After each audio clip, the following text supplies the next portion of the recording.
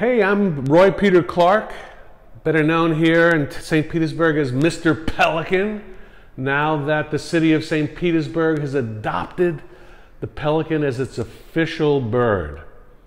And here we are at the Morean Arts Center for this wonderful collection of pelican art by local artists.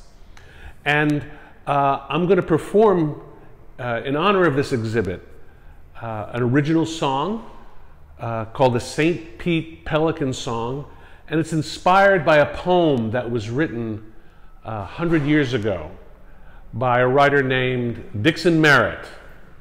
And so here's the way it goes.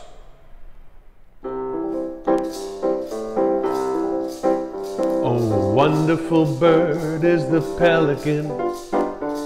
His beak will hold more than his belly can.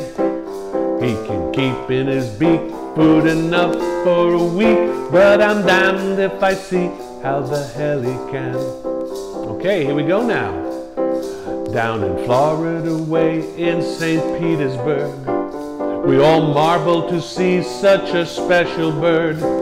How it soars and then stops, then dives down and kerplops. It's now time for the people to spread the word. Everybody now!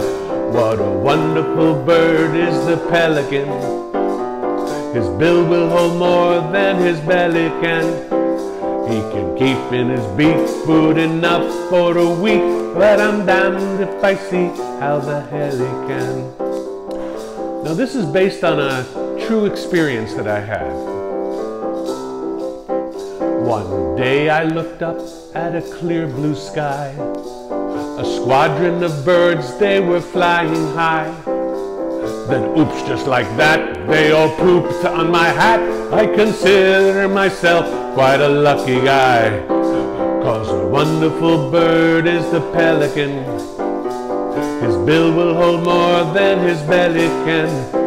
He can keep in his beak food enough for a week, but I'm damned if I see how the hell he can. Yes, I'm damned if I see how the hell he can. And don't feed them. Leave them alone.